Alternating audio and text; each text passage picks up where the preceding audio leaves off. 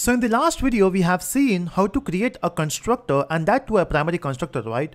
And the way you can do that is by specifying a parameter here. I mean, you can specify a bracket and you can specify the parameter. So whatever you pass in the constructor while creating an object, that value goes here. But then if you remember, in Java, we have a concept where if you call a constructor, we can actually perform some operations. The thing which we are doing here is just assigning the value, right? How about if you want to perform some operation? Maybe if you want to print something, where do we write it? Let's say if I create a constructor human, and then in that I want to print, hey, the human is created or human is born. How do we do that? So we have to write some block, right? And the way you can do that is by creating a init block. So we can write an init block. Okay. So we can create an init block and you can print, or you can perform whatever operation you want here, and you can say human is, what's that? Human is here, right?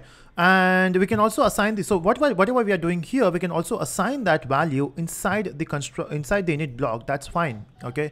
Yeah, I forgot to mention that outside. So it should be, the variable need to be created outside, right? So we'll say keep it here, and initially we'll keep it blank, and later we can change the value, right? So here I can say name equal to n, right? Even this works. So this is how you can print some block. Now let's see how to create we have not run this code, right? Let's run this. And if you run this code, you can see we'll be getting the output as human is here, because that's the init block, and you can imagine as a constructor. So when it calls the constructor, it will call the init block, and then after that you're calling thing. That's why it's printing Kotlin is awesome, and you're also printing the name, right? That's great. But how do we create a secondary constructor? For time being, let's remove that. We don't need that anymore. Let's assign n here.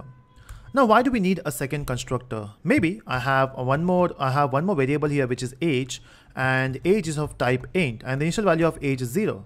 But of course, right now I don't want to have an age 0 here. How do I assign a value to both the variables? I don't want to go for primary constructor. So you can also create a secondary constructor. You can say a constructor. You can use a keyword called as constructor, and you can pass the number of parameters you want to pass. Maybe you want to pass 2 parameters in this case. So I will say I want to pass age colon int comma, and you can specify okay, what else we have? We have name colon string, right? So you can see we got this constructor, and then we can open and close. We got a secondary constructor, but we are getting an error. Now it says primary constructor call expected. Now this is the rule. This is the rule in Kotlin. Now what it says is whenever you call a constructor by passing some values. Example, if I pass 20 comma Naveen, and that's not my age here, but let's say we have 20 and Naveen here, and if you pass these values, so this 20 will be assigned to this age, and Naveen will be assigned to this string, which is name. The problem is Kotlin says whenever you create an object, you have to make sure that you also call a primary constructor. I mean, even if you're calling any constructor of your choice, maybe in this class we have 10 constructors with different parameters.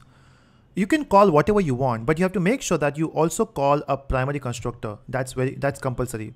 Now how do we do that? Okay, now you can do that with directly or indirectly by using constructor chaining. But then just to keep it simple, what I will do is I will give a colon here. So after the constructor, give a colon, and the way you can call a primary constructor or maybe any constructor in this class is using this. Again, the same thing is there in Java as well, right? We can do constructor chaining with the help of this keyword. Okay, so in fact, I do have these videos in my Java playlist. If you have any questions, just go there and watch the video. In fact, in the entire series, wherever you find any problem, just you can watch my Java videos, and I mean, for sure it will clear your concepts. Okay, so we can use this keyword, and then in bracket you can pass whatever you want to pass. Example, no, whatever, not whatever.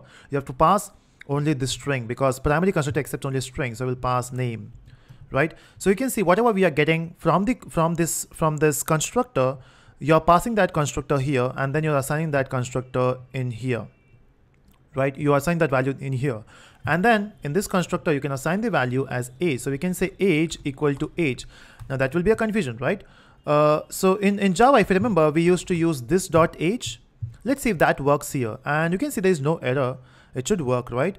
And we'll print name colon. We will also print age now. So we'll print age, and let's see if it is working or not. Let's run this code, and it says, okay, come.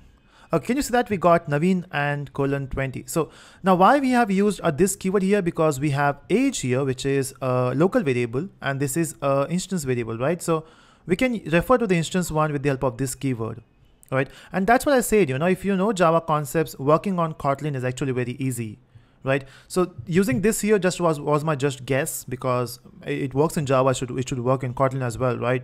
So yeah, that is that awesome. So you can create multiple constructors, do some experiment with this, create 5 to 6 constructors, call with different values. In fact, you can also do constructor chaining there. And that's it. I hope it helped in your constructor concepts.